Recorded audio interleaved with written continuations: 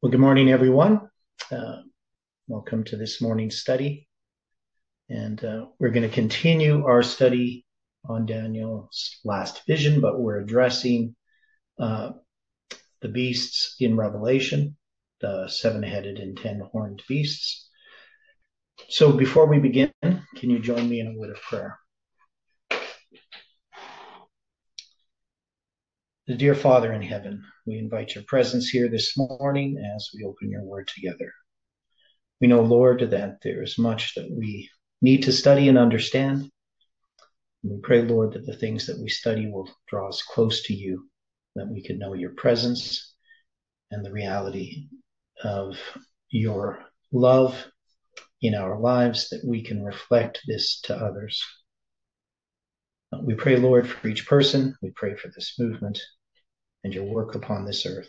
Help us to play our part in that work and to understand and share your truth with others. Be with us now through thy Spirit, we pray and ask in Jesus' name. Amen. Well, good morning again, everyone. So yesterday we addressed a couple of points. One was that, Jeff is going to continue posting articles. He posted another one today. And that we're not going to be going through his articles, but occasionally we'll refer to something that he said if it relates to our studies, which is the case today as well. We're going to look at just something he said, but not right away. We're going to address Revelation 12, and we had touched on the pioneer understanding of this. So we're going to read over some of this, and then we're going to look at other places in the scriptures, and then we're going to read again some of the interpretations that we have of Revelation chapter 12. So, of course, we know that the beasts in Revelation 12, 13, and 17 share similar characteristics, that is, in the number of heads and the number of horns. But there's many things that are different about these beasts. And pretty much any interpretation I've seen of these beasts, people are going to just equate it somehow as the heads are the same and the horns are the same, even though the beast itself has, in this case, it's a great red dragon. In chapter 13, it's going to be this composite beast with, body like a leopard, feet like a bear, a mouth like a lion, and the dragon is going to give it its power, seat, and great authority. And then in Revelation 17, you're going to have a woman riding a beast, a scarlet-colored beast with 7 heads and 10 horns, but no crowns. And I've always found it odd that people just sort of label everything the same. Now, maybe we could, but one thing we do know is that they are at different times. So this one here would be in the time of pagan Rome, is how we've always understood it. The one in Revelation 13 is in 1798. And the one in Revelation 17 is in our time, at the end of the world. and this, of course, needs to have a part to play in interpreting what the heads and the horns are. So first, when we look at Revelation 12, verse 1, we talked about this yesterday. There's this woman. Now, it's a great wonder in heaven. Now, John is, of course, in vision, and he's been in vision this whole time in Revelation. As far as I know, it's one vision. There's sometimes he has conversations with an angel, but sometimes he just has visions. And here he's just going to describe a vision. There appeared a great wonder in heaven, a woman clothed with the sun and the moon under her feet, and upon her head a crown of 12 stars. So we look at this symbolically. The woman represents a church. And in this case, what church would she represent and why?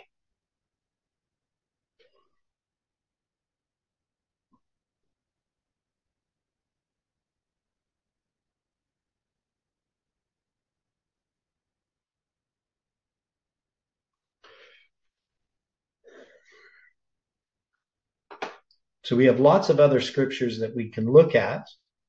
So if you go to, I think I was looking at it earlier, Isaiah, Isaiah 54, verse 5 and 7, for thy maker is thine husband, the Lord of hosts is his name, and thy Redeemer, the Holy One of Israel, the God of the whole earth shall he be called.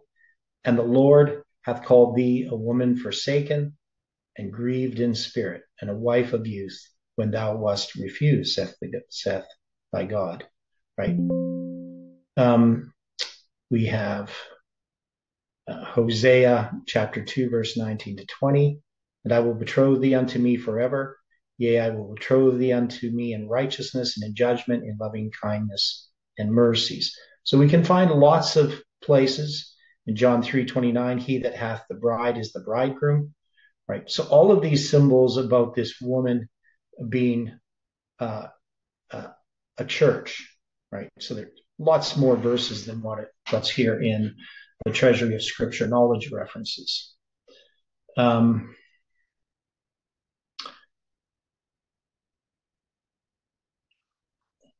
what about where we place this in time? How do we place Revelation 12 in time? How do we know when this is happening? She being with child cried, travailing in birth, and pain to be delivered. And there appeared another wonder in heaven, and behold, a great red dragon, having 7 heads and 10 horns, and 7 crowns upon his heads.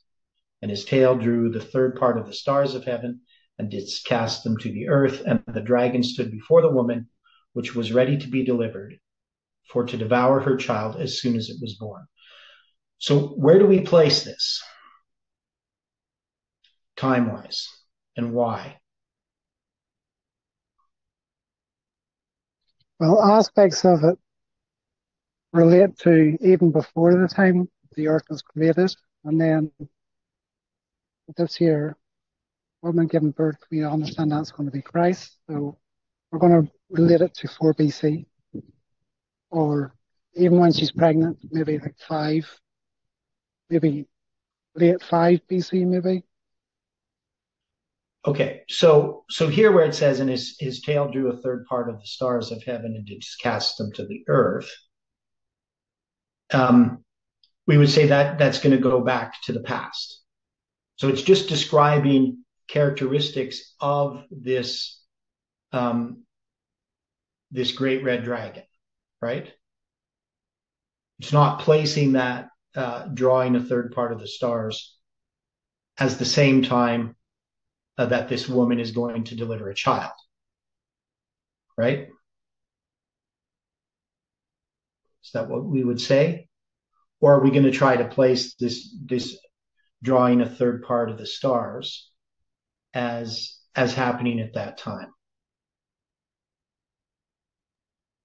Well, there's some people that would place parts of this here chapter, the crucifixion, particularly verse 9. Yeah, so but I think it kind of mingles. I think it sort of mingles the two. Because I think Ellen White refers to verse 9 to when Satan was cast out of heaven originally, but then he's kind of bound to the earth in a sense, cast out of heaven again at the crucifixion. I think it's kind of mingled. I don't think it's maybe one or the other.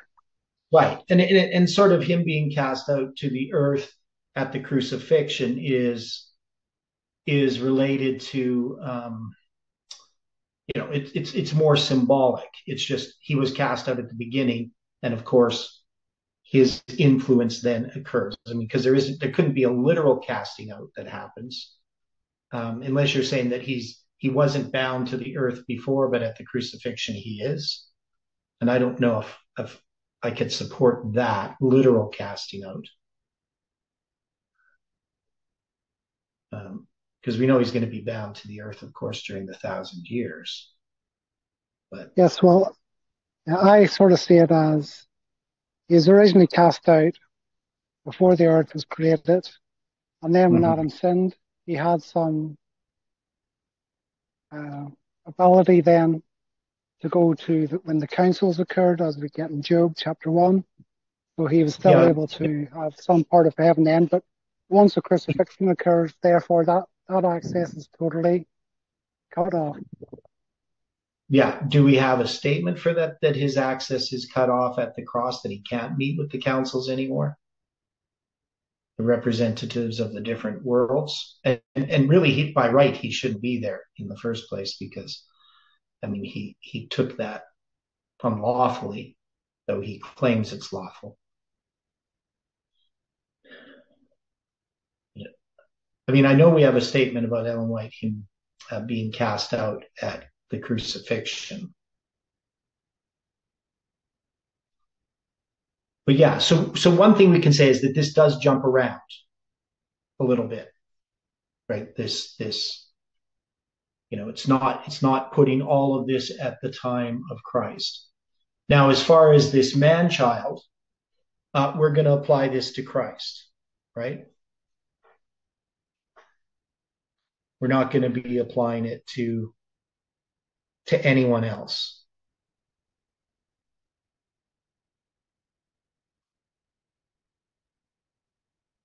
Now, one thing we can say about this child, why is this great red dragon that called the serpent and Satan, why is he in this event symbolically represented?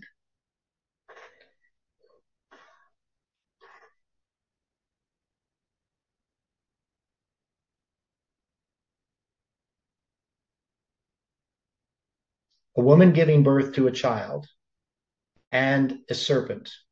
What does that remind us of?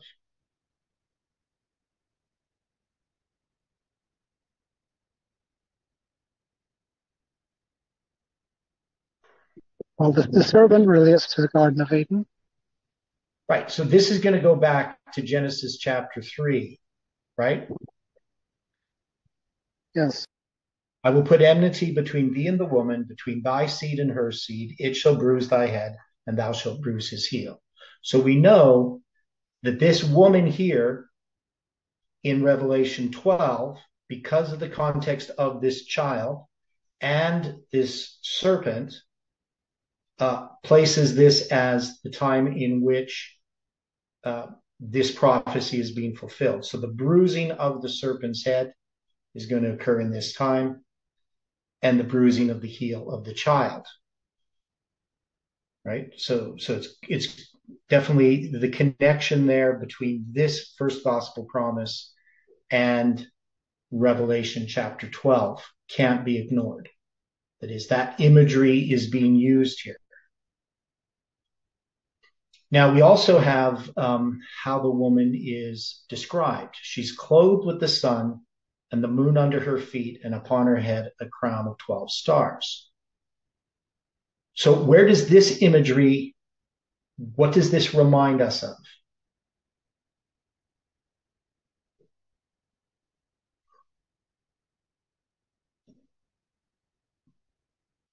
Moon, sun, 12 stars.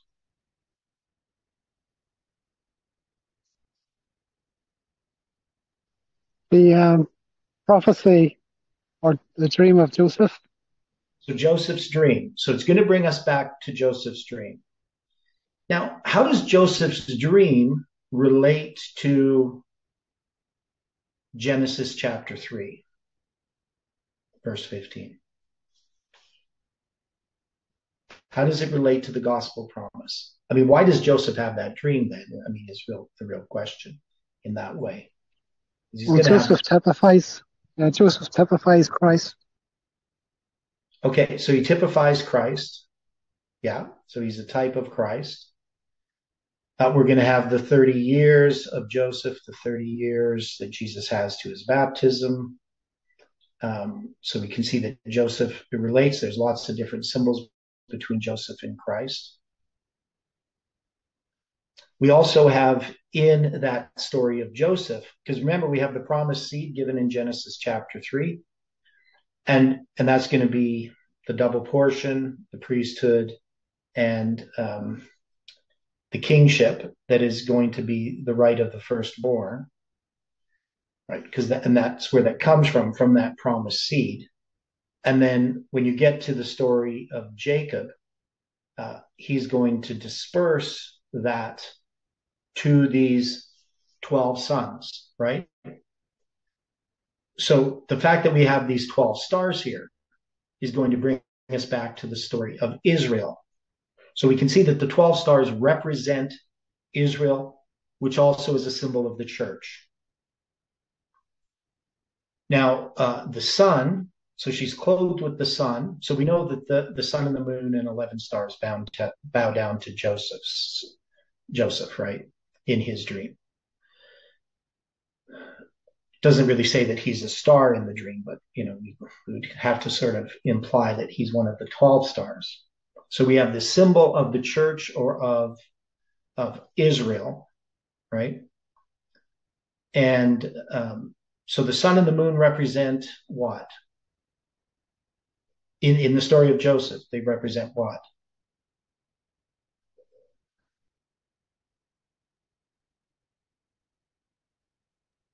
Jacob and Joseph's mother. Right. Yeah. Now Joseph's mother, of course, is not literally going to bow down to him because she'll be dead by the time that dream is fulfilled. But it could represent his,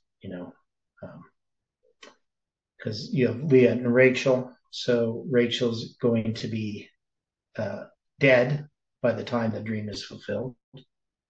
And she's going to be dead actually when he has the dream. So, because she's going to die when Benjamin is born. So, but just symbolically, it represents a man and a woman, the father and the mother of Joseph, right? Now, in the original story, we don't have a sun and a moon referenced, as a symbol. Like we don't have the sun and the moon in the story of the seed and the serpent, right? But we do have Adam and Eve represented in that story.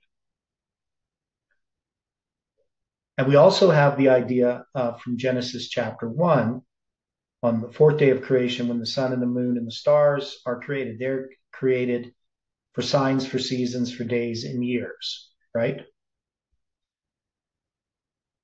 So we know that this also relates to time prophecy. Then. Can we say that?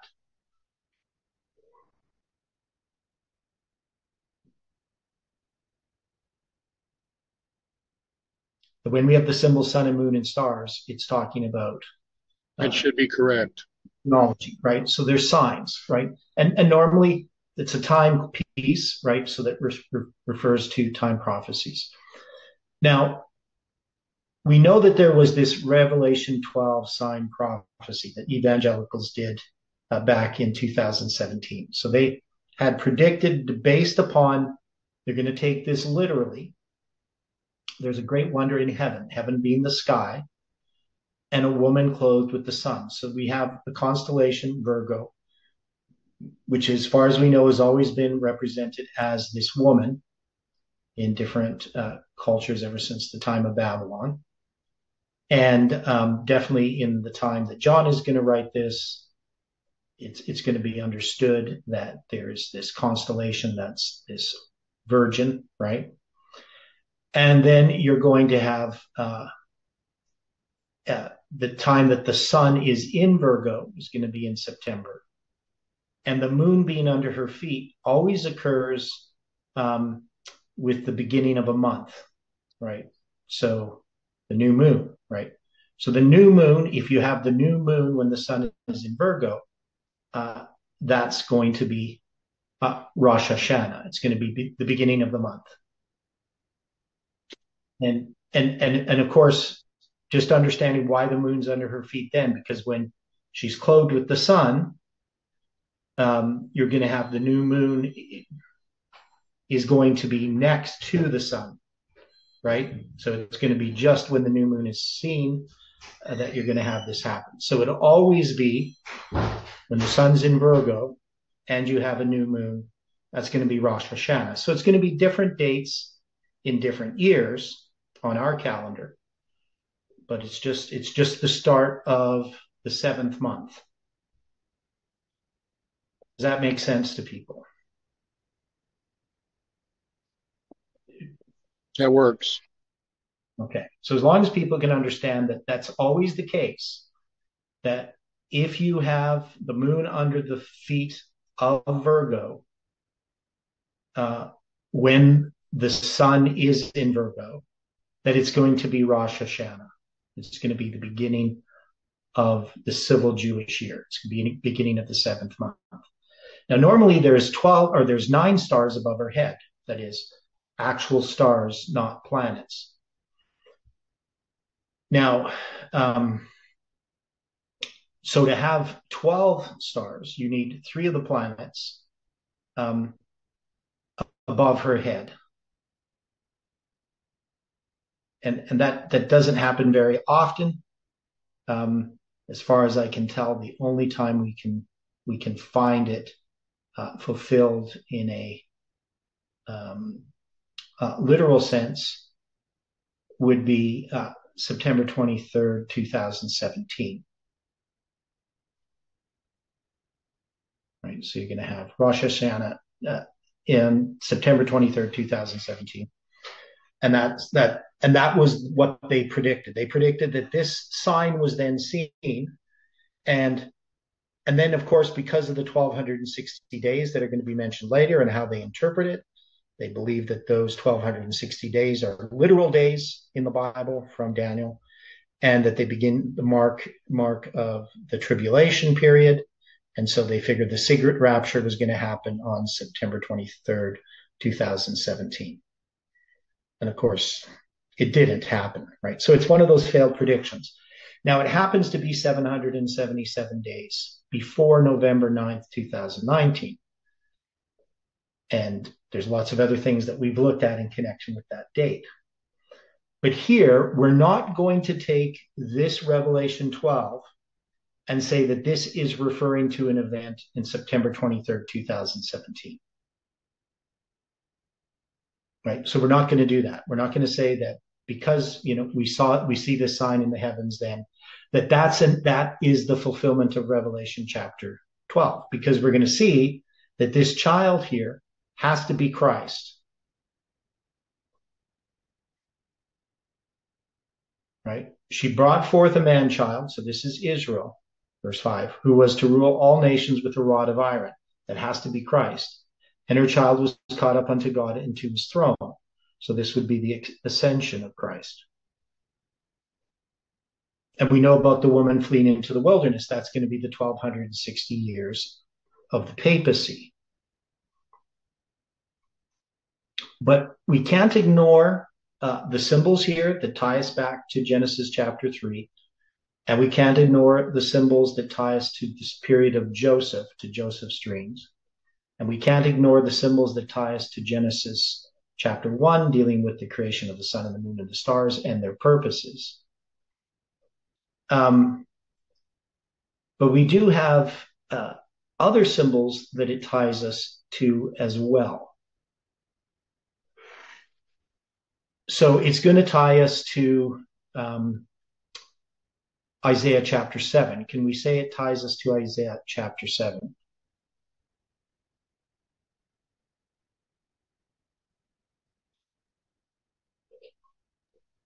How would we do that? Well, a virgin shall conceive and bear a son, and they shall call his name Emmanuel. Yeah, I was going to quote that. Okay. So we say we can tie it to there because we have the symbol of a virgin giving birth to a child. And Virgo, of course, is this constellation, this virgin, right? And it's a prophecy that we apply to Christ. The New Testament applies it to Christ. Now we know its initial application is to the birth of Manasseh. Right? In the context of the prophecy of Isaiah 7 and 8, it's going to be the birth of Manasseh that's going to fulfill that prophecy. Manasseh is a type of Christ. Even though he's an evil king, he typifies Christ in overcoming human nature. When he's in affliction, he's going to repent of his sins. He's going to be converted. And So even though he was the most wicked king in Israel, he was only the wicked king for 22 years of his 55 years of reign. Um, so anyway, so we can apply it to Manasseh. So we can apply it to that prophecy. And is that prophecy connected with 1260 years in any way?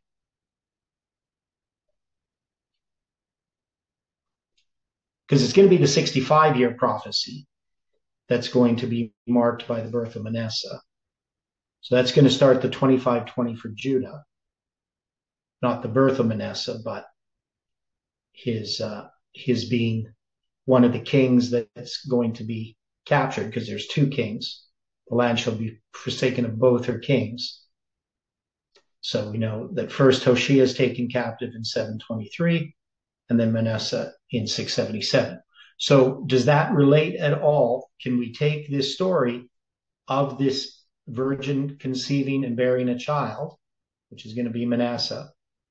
Can we tie that to a period of 1260 years?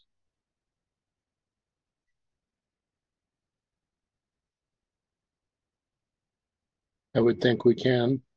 Right. So, and that's going to be the first 1260 for northern Israel, right? Because that's going to start, you got the prophetic mirror starting in 742 when the prophecy is given. And then you're going to have it fulfilled for northern Israel 19 years later when northern Israel is forsaken of its king with the captivity of Hoshea 2 years before the destruction of Samaria. And then after the destruction of Samaria, you're going to have another 44 years to Manasseh's captivity that starts the 25-20 for Judah.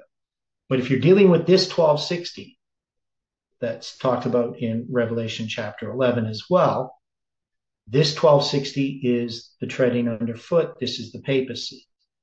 The one that goes back to Isaiah chapter 7 is going to be addressing the 1260 for northern Israel, the first part of that 1260, which is the scattering, right? So it's going to address the scattering of the power of the holy people that's going to be scattered with Daniel chapter 12, verse 7. Okay, so you can see we can take this story and we can tie this imagery to these different histories. Now it says that this wonder that appears in heaven, this great red dragon, has 7 heads and 10 horns and 7 crowns upon his heads. So as we talked about yesterday, there's various different interpretations that have been proposed regarding these 7 heads. Now, if we go back within Christianity and how these heads have been understood in the past, the idea that it's Babylon, Media, Persia, Greece, Rome, pagan, and Rome papal is a fairly modern interpretation, right? And then, papal Rome and the United States and so forth. You're not going to see that interpretation of the heads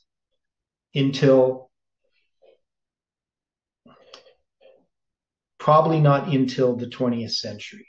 So it's a new interpretation. This is the interpretation that we hold to, but it's a fairly modern interpretation of the heads. And then you have the 10 horns. Those generally are interpreted as the 10 divisions of Western Rome when it falls.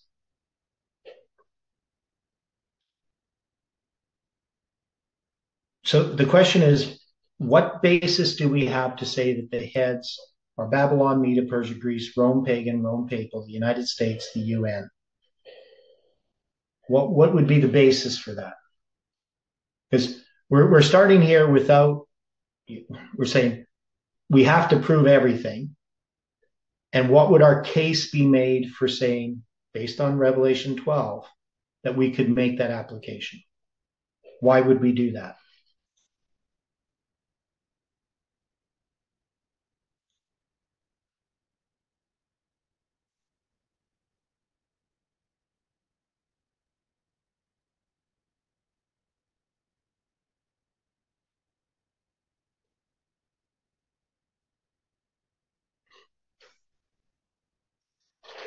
So we're going to say that they're the seven kingdoms.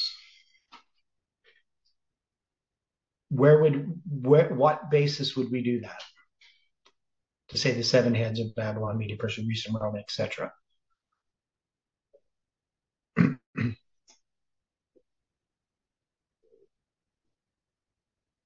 And we're going to place this beast, we're placing it at the time of Christ. Is there any good arguments that we could put forward to show this? Any scriptures we could look at?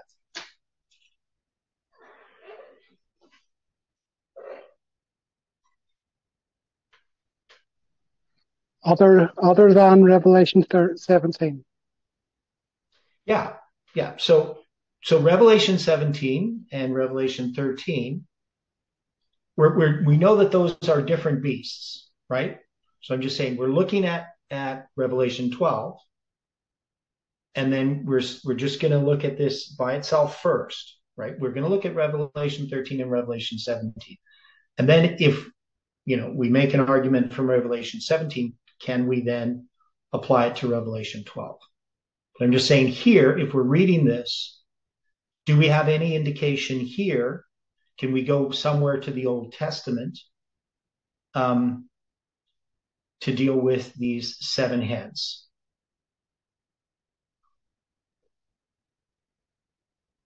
So we have these seven heads. Do we have any sort of reference we can use?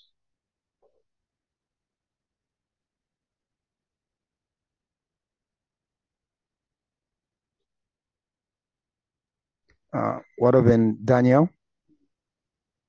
Okay, so where do we have seven heads in Daniel?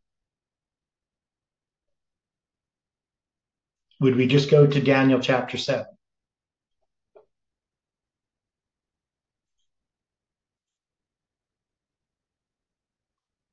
So if we go to Daniel chapter 7, we're going to have these four beasts, right? And you're going to have seven heads, right? Because you're going to have a beast that's a leopard.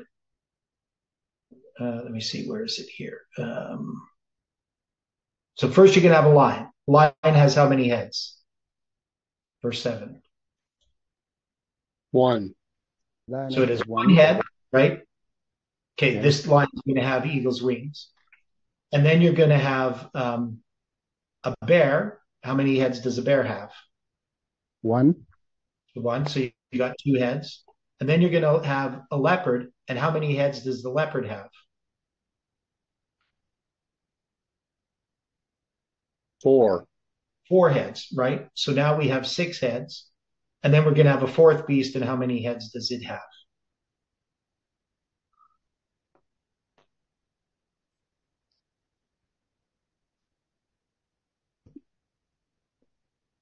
So it's going to have one head. So we have seven heads, right? So we can't look at this story. We could say there are seven heads. Okay. Any place else that we can look for seven heads?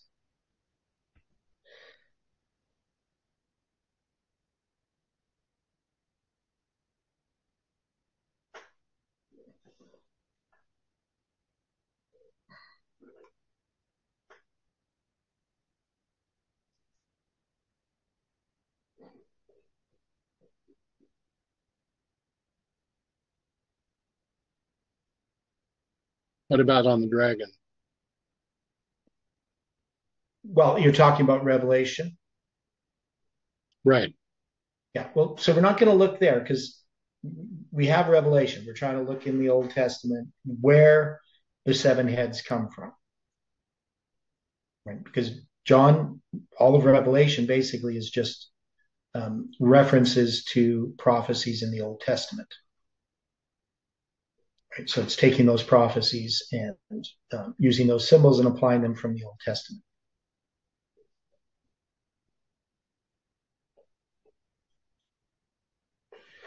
Okay, just even the idea of a head. What is the idea of a head? What is it? like the You idea that wouldn't, we can take his you, head you and wouldn't make be it a rock. you wouldn't be talking about the kings of Israel, would you?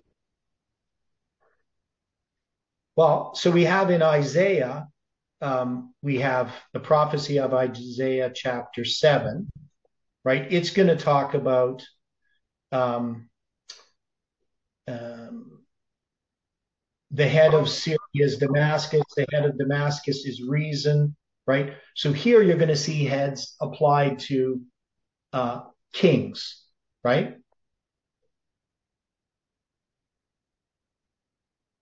So the Right. idea of the head being a king, we can see that. But what about the idea of a head being a kingdom? So obviously in Daniel chapter 7, we can see that these beasts are kingdoms and these beasts have heads.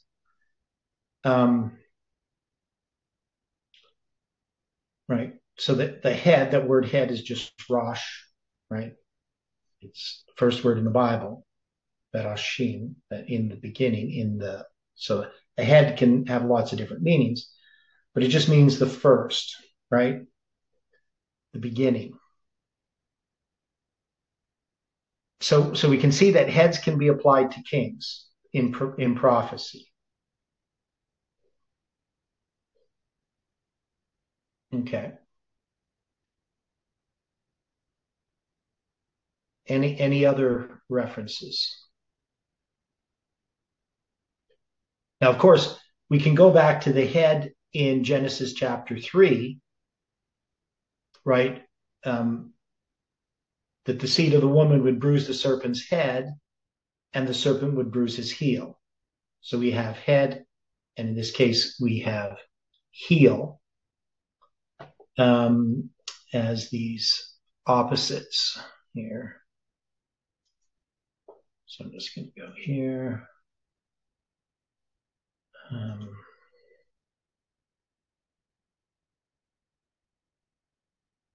Okay, what about other things about heads?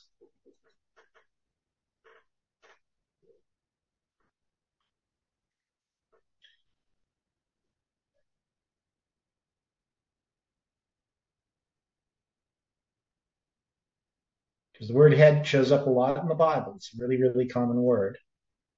But as far as looking at it, in Daniel chapter 2, you have Nebuchadnezzar being called, "You are the head of gold."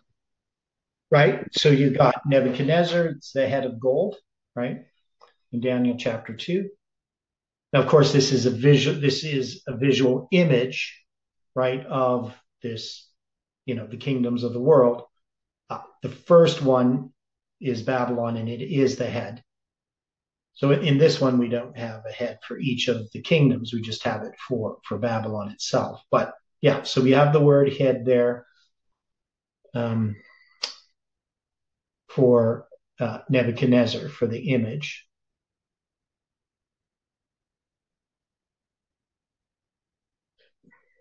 What else? I'm trying to find this other verse. I can't.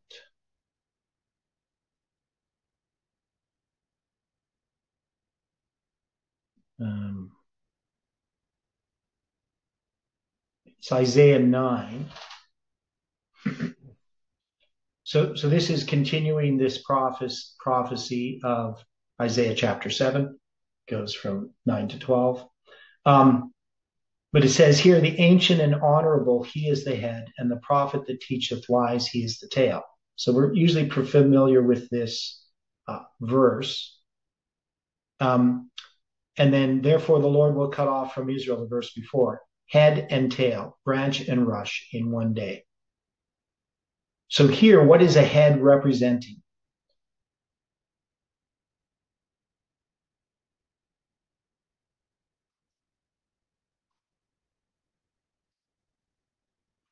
If you read in verse 16, for the leaders of this people cause them to err, or to err, and they are led of them that are destroyed.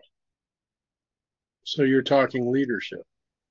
Yeah, so head refers to leadership, to kings, to leadership in general. It doesn't have to refer to a single individual, right? It can just refer to leadership as well.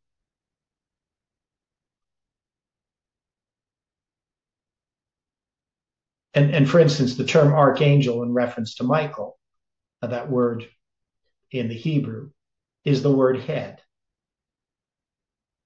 right?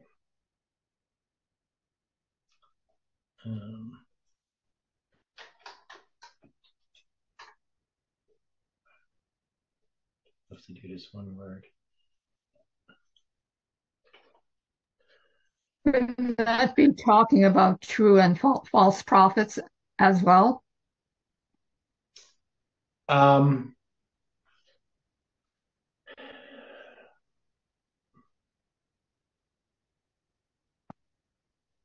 Well, in this case, what you have is the leadership that is the head, and the false prophets are the tails here, right? So it's just saying from top to bottom, there's going to be this judgment. Because even here in this idea, the ancient and honorable, he is the head, is referring to leadership that is gone out of the way, right? So it's not saying the ancient and honorable is good and the prophet teaches lies is bad. At least that's how I read it in the context here. Because he's going to cut off from Israel the head and tail, branch and rush in one day. The leaders of this people cause them to err, right? Often people just take this verse by itself and they look at it as a contrast of, the ancient and honorable. Yeah, that's how I was thinking it. Yeah. Yeah. But it's just saying that this is the leadership. At least that's the way I would take it in the context of this verse. So both are bad. The head and the tail are bad. Yeah, that makes sense. Yeah. But yeah, I mean, often I've seen the verse by itself, especially when I was younger, and I would just think it was contrasting two things. But in the context here, this is referring to those that are leading Israel, both in the leadership, those that have that position of honor, and also those that are the prophets, that both are gone out of the way and both are going to be removed. Okay, so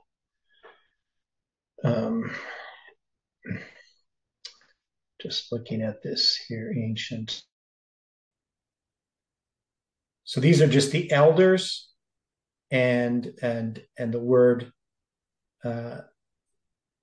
honorable. It's kind of interesting. It's panim, the face. So those are that lift up the face. So these are just the elders that are lifting themselves up, right? Does that make sense? These are the head. These people who are the elders, the leaders, and then the prophet is referring to just these false prophets, right? Okay.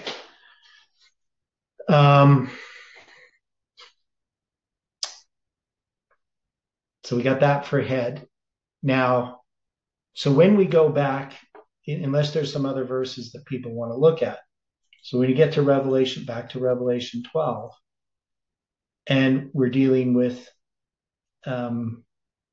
these seven heads, this is some kind of leadership, right? So that's what heads would represent. That we apply them to kingdoms. I mean, with Greece, of course, Greece is going to be divided towards the four winds of heaven. It's going to have four heads at one point, though eventually it settles down mostly to two heads, the Seleucid and Ptolemaic empires. But and so the one thing we can't say is that these seven heads here in Revelation 12 represent Babylon, Medo-Persia, four heads for Greece. We wouldn't do that. But we can see that heads do symbolize kingdoms. So there is a basis to try to say that these are 7 progressive kingdoms, that heads can represent that.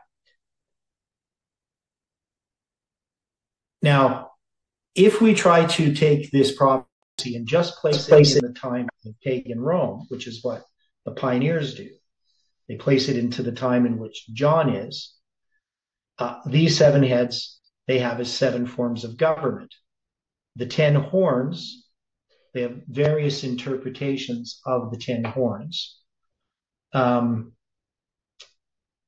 suggest that they represent. So if you're going to apply this to pagan Rome, and we're going to place this on a line, right? That is, we're going to say that that somehow this history of this woman and the dragon is a line. That is, we can draw a line here. We can see that there is a parallel to the other times of the ends, that we can parallel it to 1798. We can parallel it to 1989.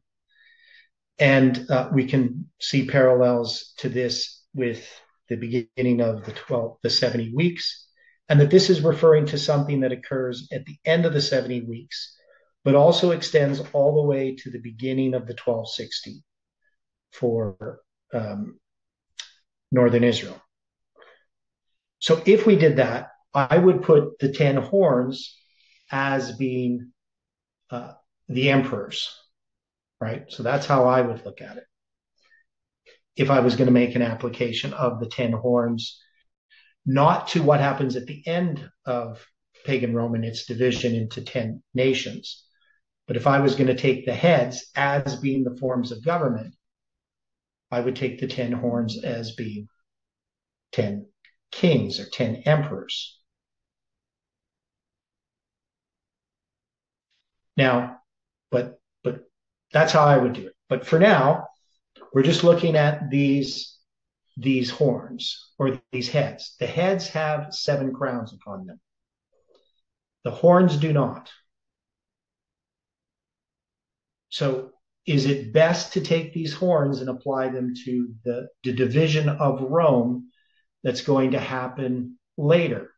Because Rome isn't going to be divided into 10, or at least I haven't seen it divided into 10. I'm not sure what the Roman provinces are. But I haven't seen anybody make that application. But how are we going to take these 10 horns? So we dealt with the heads. We know that they represent leadership. Well, what about the horns? If we start looking at horns in the scripture, what do horns usually represent? That one should be easy.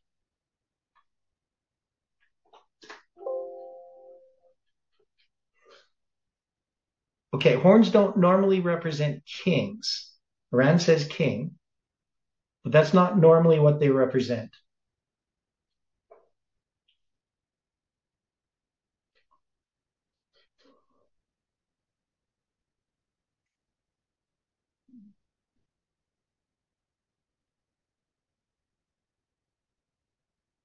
So what do horns normally represent? Okay, well, let's go to Daniel chapter 8. There's a verse in Isaiah that talks about horns as strength. Right. Yeah. Horns have to do with military power, generally, right? Right. Okay. So if you look at Daniel chapter 8, you'll see this here. You're going to have a ram with 2 horns.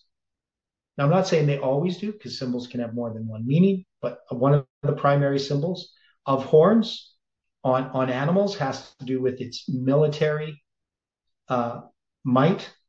So you have 2 horns on this ram. So it has horns. 2 is added, but that's because horns is in plural in the dual, right? And 1 was higher than the others, so you know that there's 2.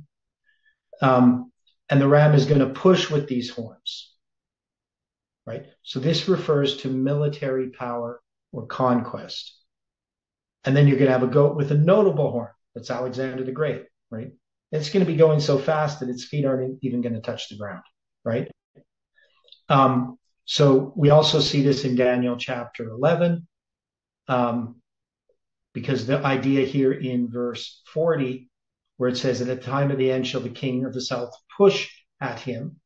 This pushing is really compared to the pushing of an animal with its horn. That's what animals do when they push, right? They're going to push with their horns. So you see, let me see here.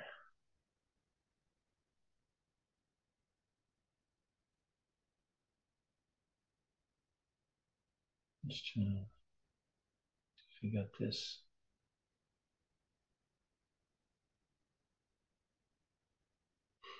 Yeah, just gonna look at the word push. And also Habakkuk chapter 3, verse 4. Which one? Habakkuk Which verse? chapter 3, verse 4. Habakkuk? Yeah, 3, verse 4. Okay, so let's look there. Habakkuk chapter 3.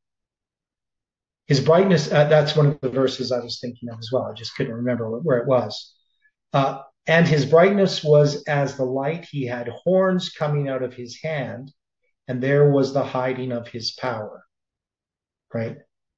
So this idea of horns here can represent power. And this is the word, it's commonly translated horn, Karen. And so it's definitely a valid way of looking at it. And then the other one of pushing was, trying to think where that was. Can't think of it. Okay.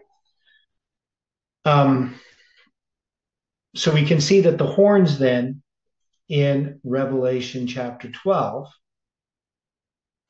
even though we apply them later to the United Nations, and then we also apply them to the 10 divisions of Europe, even if we were to apply them to,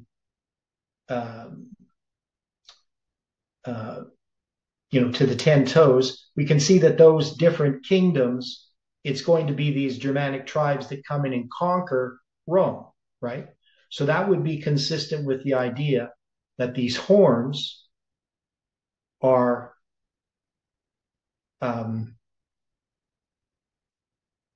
related to a conquering power. Now, the thing about it is Rome itself is being described, this is pagan Rome, as this dragon having 7 heads and 10 horns. But the horns, the Germanic tribes, are not part of Rome. They do become a part of Rome after they conquer Rome. So is there any other way that we could apply these 10 horns? Any other ideas?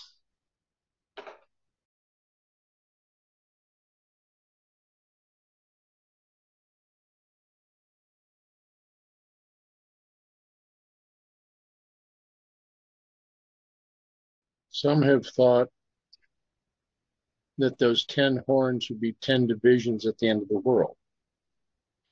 Right. So, yeah, so you'll see a lot of this, especially in evangelical sort of prophecy. You see it in Adventism too, the idea that there's 10 divisions of the world at the end of time.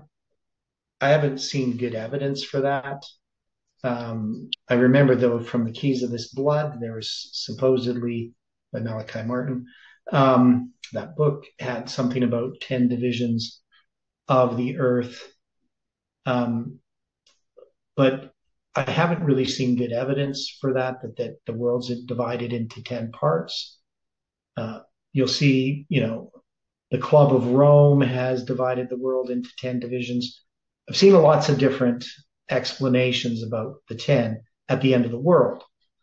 But if we're going to apply the 10 to pagan Rome, can we divide it to the 10 ways in which Rome is divided up with the Germanic tribes coming in and conquering Rome? Is that the best way to look at the 10 horns? These 10 powers that come in and conquer Rome. So they become part of Rome, but originally they're conquering powers.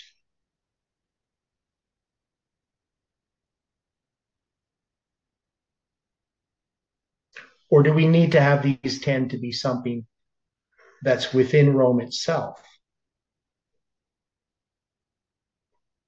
That's an interesting concept. Yeah.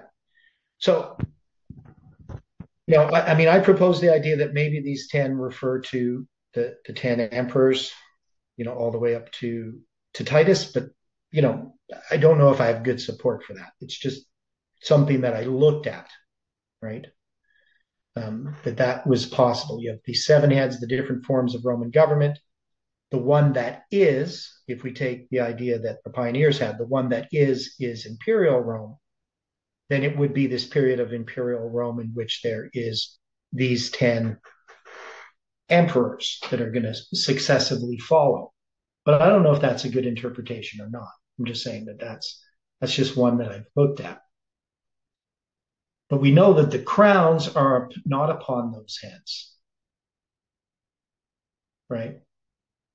Or not upon those horns, they're upon the heads. So you have 7 crowns upon his heads. Yes, I think the reason why the crowns maybe are on the heads, it's because we find that there are 3 kingdoms which were uprooted. So at the end, we find that those are not being recognized. Okay. So the idea that you're stating there is we know that 3 are going to be uprooted and there's going to be 7 horns left, right? But Right. we looked at this yesterday dealing with the story of Jotham. He's the 70th son of Jerubbaal or Gideon, right? And it always talks about 70 sons being slain, but yet only 69 were slain because Jotham wasn't slain and he's the 70th. Okay. And we could also say that about the 7 that are uprooted, because we look at Rome as having 10 toes. Now you could say, well, the toes, 3 of them are going to be cut off, right? So you're only going to have 7 toes.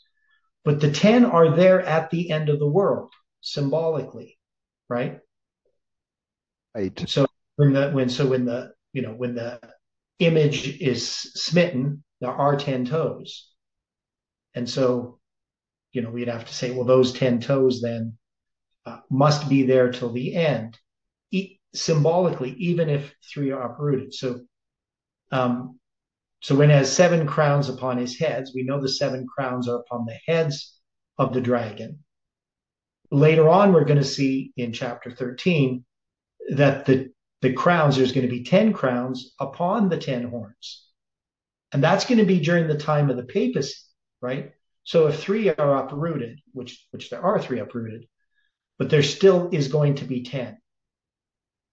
Now we could just say, the papacy controls 3 of those horns, however we want to look at it. But you can see the problem there. So these are some of the problems, that I noticed back, 40 years ago when I first began studying these things. I had a hard time understanding how we could just take that there's these 10 divisions of Rome.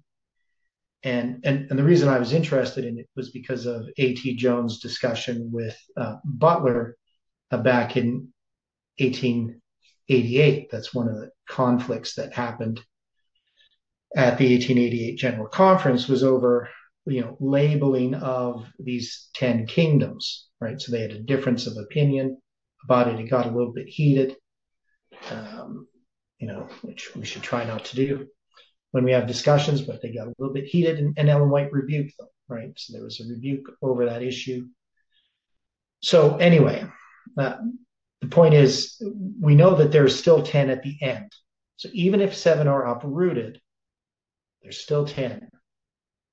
Whatever that means, whether it's just a symbolic number, just like there's 70 sons that are slain, even though only 69 are slain, we still always talk about 70. So we still talk about 10.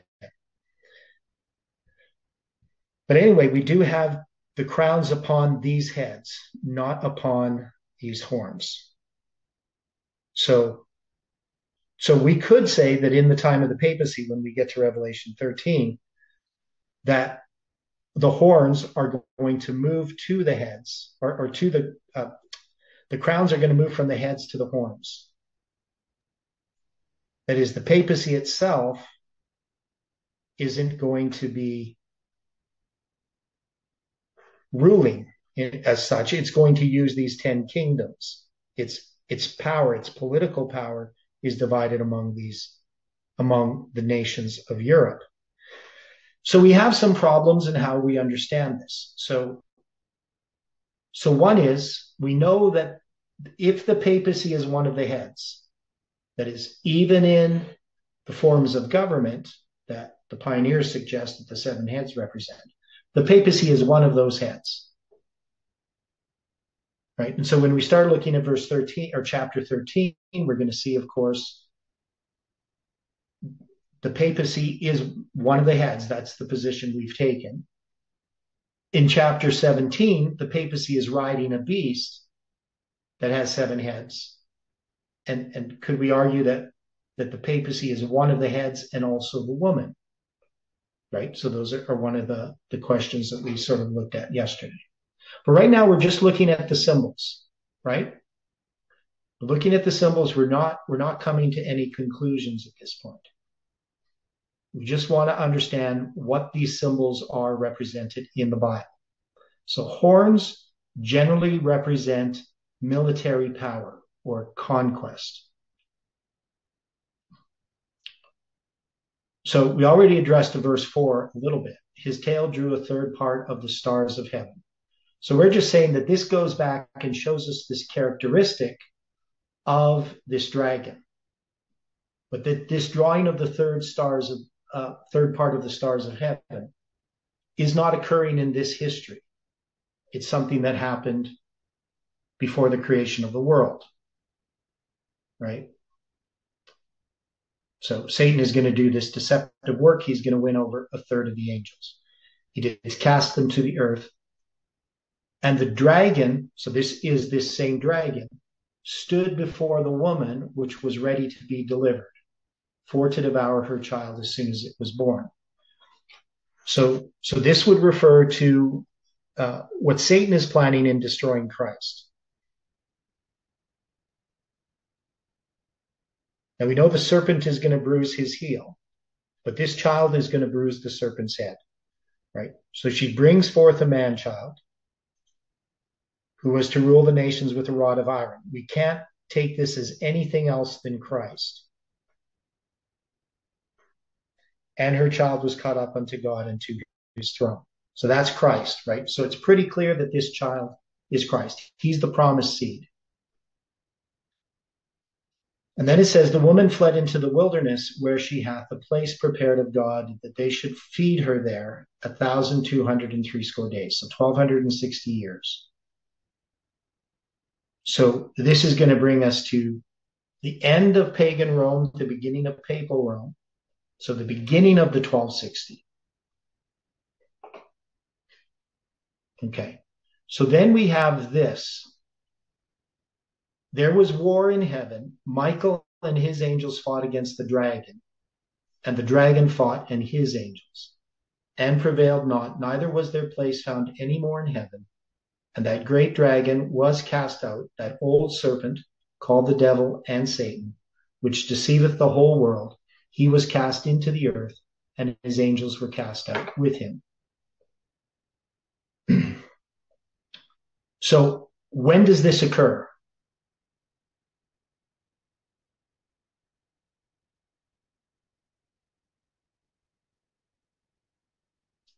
Revelation 12, verse 7 to 12, verse 9. So Stephen and I discussed it a little bit already.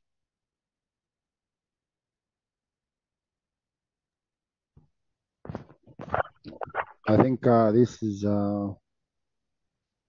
before the fall of man. That's when probation for Satan and his angels was closed. And so normally we use this verse to talk about the events that are going to happen in heaven uh, prior to the creation of man, right? Right. Right. So that's we use this verse because we don't have any other basis for it from the Bible other than this passage. So um, we don't have some Old Testament prophecy that talks about this war in heaven. We do have Michael and um, and the prince of the kingdom of Persia and the prince of the kingdom of Grecia having this conflict with Michael. And that's, of course, in Daniel chapter 10 that it's going to refer to that. So we're going to have Michael referred to there, which we know is Christ. He's the chief prince. That is, he's the archangel, right? Michael, right? So he's the chief. That's the word Rosh, right? So he's the head of all the angels. There isn't a bunch of different archangels.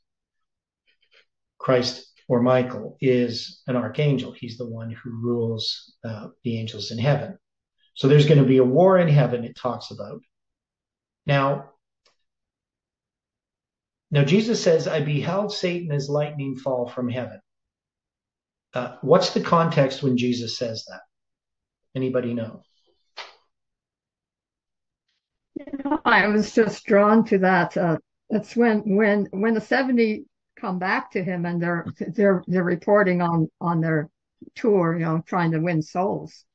And he says that he's given us power over serpents and scorpions, over all the power of the enemy, and tells us not to rejoice that the spirits are subject to us, but that our names are written in heaven. Right. So we know that there's going to be the return of the 70. Now, he's also going to send out 12 at another time. But here it says, after these things, the Luke chapter 10, the Lord appointed other 70 also and sent them two and two before his face into every city and the place whither he himself would come. So it says other 70. So this is going to be, I'm just trying to see here. So this across wherever that is.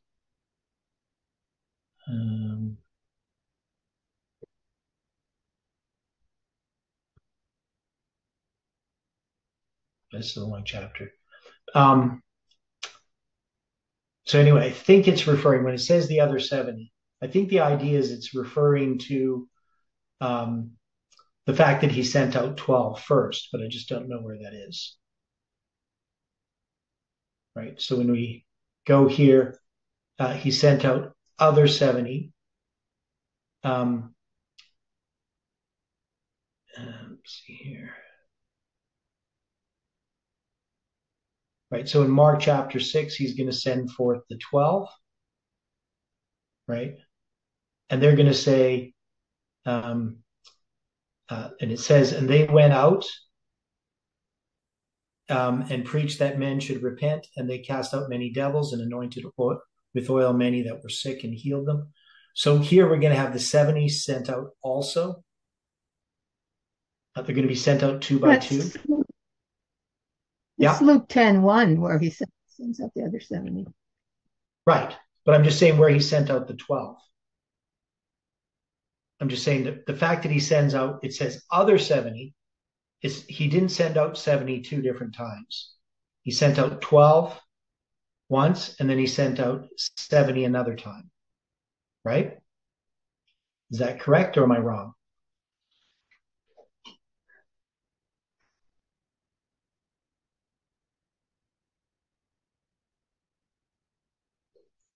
Right. So, and I'm reading in a commentary. Here's what they say.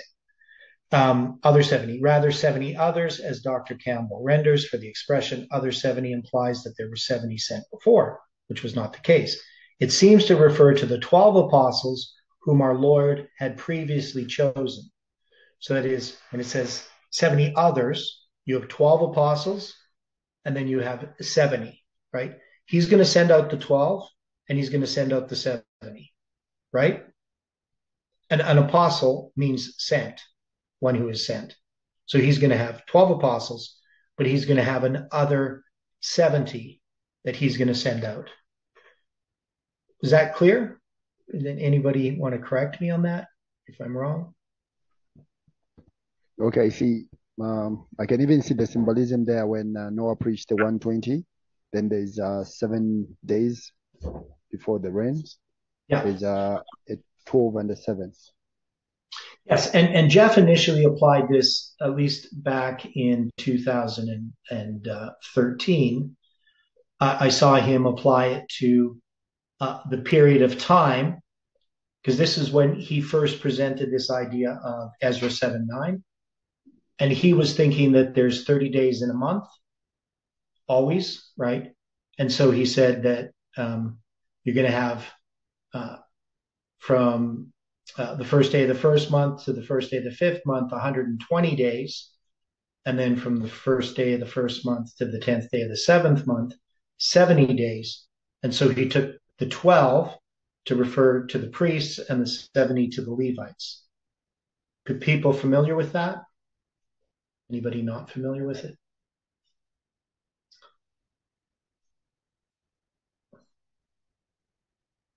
So this 12 and 70 or 120 and 7, all of those are the same symbol.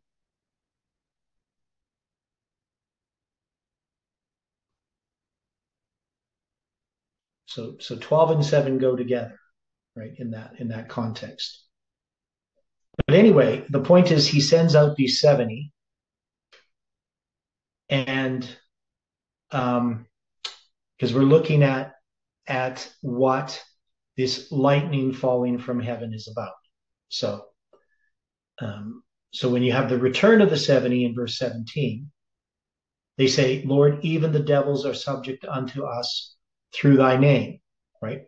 So we saw that this was the same thing that happened with when they sent out the 12. Right? So that's Luke 9:1. Then he called his 12 disciples together and gave them power and authority over all devils and to cure diseases. So we can see the same thing happens here with the 70. They have that same power. They can cast, devils are subject unto us through thy name. And then Jesus says, I beheld Satan as lightning fall from heaven. Behold, I give to you power to tread on serpents and scorpions, and over all the power of the enemy, and nothing shall by any means hurt you.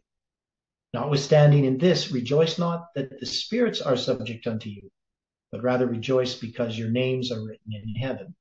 So when Jesus says, I beheld Satan as lightning fall from heaven, is he just referring back to the past, or is he saying that in what you are doing, this is, in a sense, a casting out of Satan from heaven?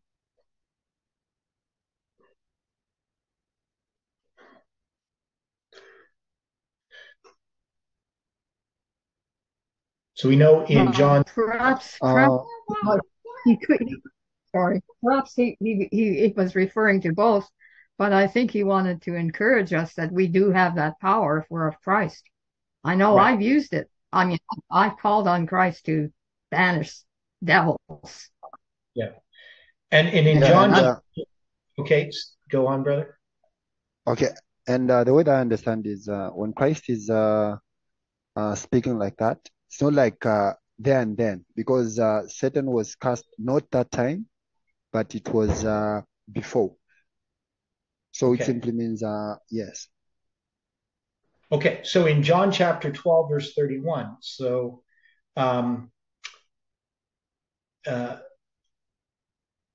he says, now is the judgment of this world, now shall the prince of this world be cast out.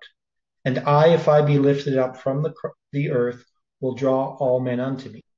So here, Jesus is saying that when he's going to be crucified, now the prince of this world, which is Satan, shall be cast out. So there is a verse that tells us that Satan is going to be cast out at the cross. Okay, so we do have that. So Stephen had referred to this earlier, but he didn't give us this verse. Now, Ellen White, when she quotes from John 16, this part dealing with the Holy Spirit, starting verse 7, nevertheless, I tell you the truth, it is expedient for you that I go away, for if I go not away, the Comforter will not come unto you. But if I depart, I will send him unto you. And when he has come, he will reprove the world of sin and of righteousness and of judgment. Of sin, because they believe not on me. Of righteousness, because I go to my Father, and ye see me no more. And of judgment, because the prince of this world is judged. And Ellen White, when she quotes this in the Great Controversy, I believe it is, she says, and now shall he be cast out. She takes that other part of that verse from John chapter 12, now shall the prince of this world be cast out, and she adds that to it. So she says, the prince of this world shall be judged and shall be cast out. Now, we know that Satan's going to be cast down to the earth again at the beginning of the 1,000 years. So can we say that there is 3 casting outs of Satan? Before the creation of man, at the time of the cross, and before the 1,000 years. And could we then apply what's in Revelation chapter 12? Could we apply that, not just a reference to when originally this occurred, because we can apply it there, but can we also say that this occurred at the time of Christ? Because this is what Stephen was suggesting yesterday.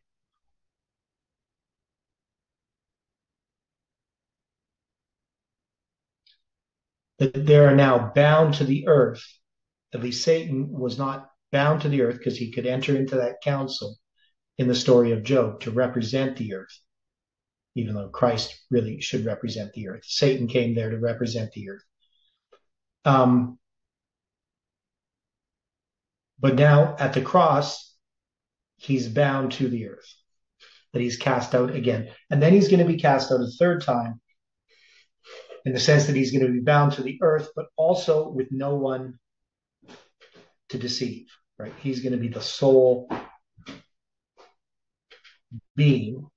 Some people put the angels there as well, but he doesn't have any people to deceive because everyone's dead.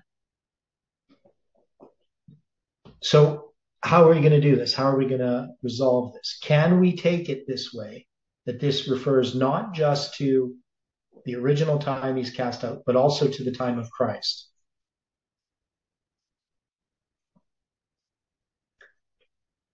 Because look at verse 10. And I heard a loud voice saying in heaven, now is come salvation and strength, and the kingdom of our God and the power of his Christ. For the accuser of our brethren is cast down, which accused them before our God day and night. And they overcame him by the blood of the Lamb and by the word of their testimony, and they loved not their lives unto the death. Therefore rejoice, ye heavens, and ye that dwell in them. Woe to the inhabitants of the earth and of the sea, for the devil is come down unto you, having great wrath, but he knoweth that he hath but a short time. And when the dragon saw that he was cast unto the earth, he persecuted the woman which brought forth the man-child. So where is this placing this dragon being cast down to the earth? Christ is setting up his kingdom. Now we know Christ does set up his kingdom in the first coming, right? It's not the kingdom of glory, but he does set up a kingdom then. And the dragon, now that's cast down, he sees that he's cast down. He's going to persecute the woman which brought forth the man-child. So can we place this at the time of Christ?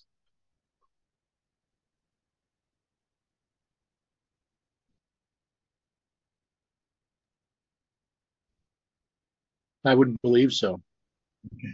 And then we're going to have this woman fleeing into the wilderness with the two wings of a great eagle, right? And she's going to be nourished for a times and a half, so 1260 years. And the serpent cast out of his mouth water as a flood after the woman, that he might cause her to be carried away of the flood. And the earth helped the woman, and the earth opened her mouth and swallowed up the flood, which the dragon cast out of his mouth. And the dragon was wroth with the woman, and went to make war with the remnant of her seed, which keep the commandments of God and have the testimony of Jesus Christ. So it's going to talk even further. It's going to talk about this period of 1260 years. And then it's going to talk about what's going to happen at the end of the world, because there's going to be this remnant of her seed. And that's going to be Seventh-day Adventists. They keep the commandments of God and have the testimony of Jesus Christ. So we can see that there is this progression. I would think that you can take this as referring to this war that began in heaven in the past, right? Now, he was originally cast down to the earth with his angels, but this war has continued.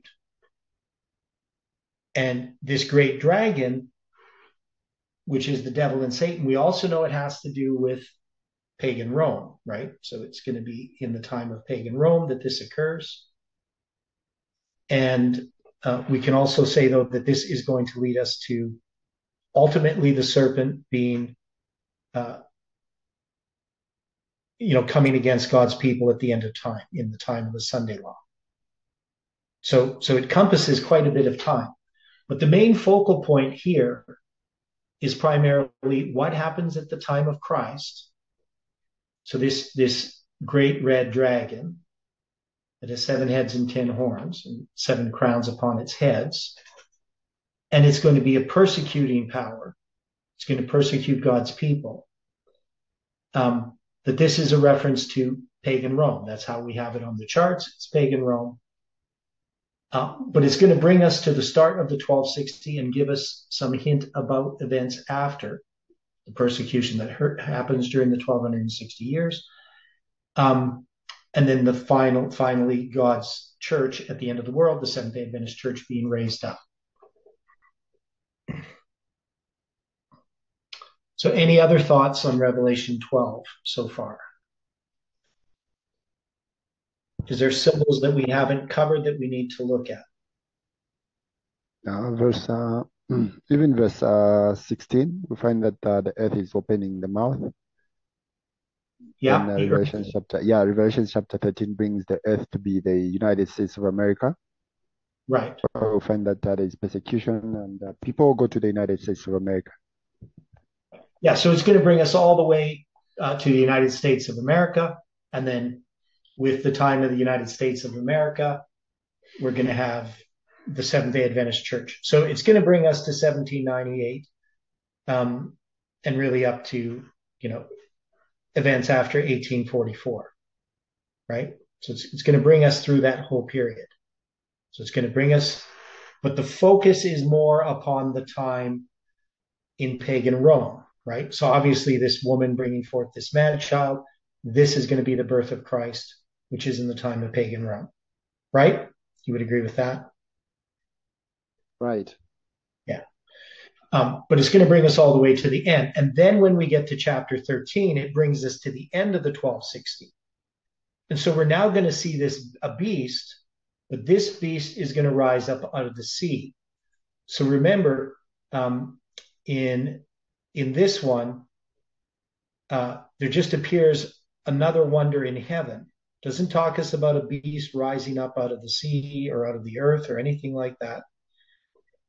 But in chapter 13, we're going to see the beast rise up out of the sea.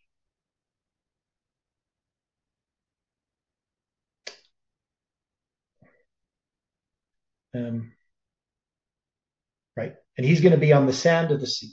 Now, if we think about the earth, the earth helped the woman, and he's standing on the sand of the sea.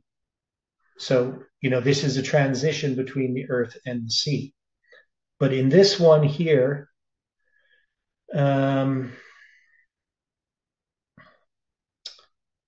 It doesn't say anything about this beast other than he's seen in heaven.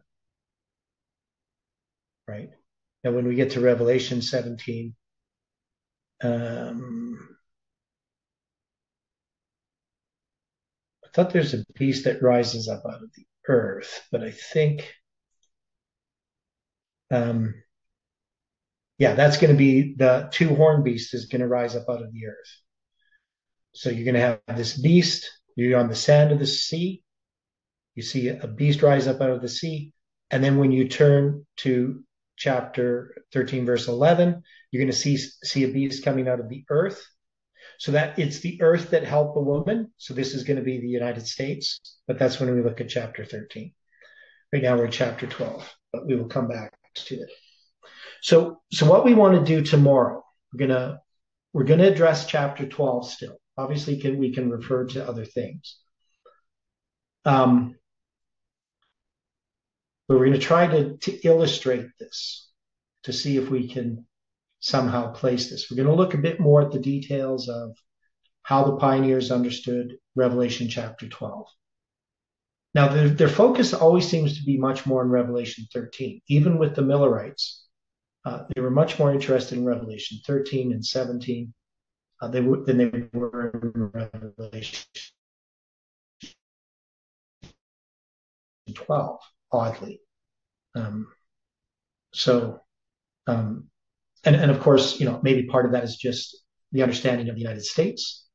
But they didn't have, the pioneers, the Millerites, weren't looking for the mark of the beast having anything to do with the Sunday law. But they still focused a lot more on Revelation 13 than Revelation 12.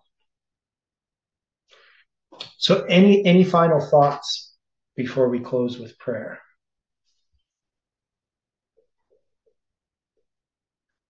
So if people want to, spend some time studying this before tomorrow, maybe you'll have some things that come up that we can address tomorrow. But as far as I can see, we've addressed the symbols that are here, the primary symbols. I mean, some of them are very obvious and we know about, that we don't really have to look at in detail. But, okay, no more comments? Okay, let's pray. Dear Father in heaven, we are grateful for the time that we had here this morning. And we just ask that you can be with us throughout this day. May your Holy Spirit continue to work upon our hearts. We ask for forgiveness. And we ask, Lord, that we can represent you in all ways. We pray for each person, for the struggles they face. And we ask, Lord, that you can help us in our planning of future meetings that we are thinking about, especially with Africa and other places in the world. And I just pray, Lord, that you can help me organize these things. We pray for Jeff, that you can be with him. And we ask this in Jesus' name. Amen.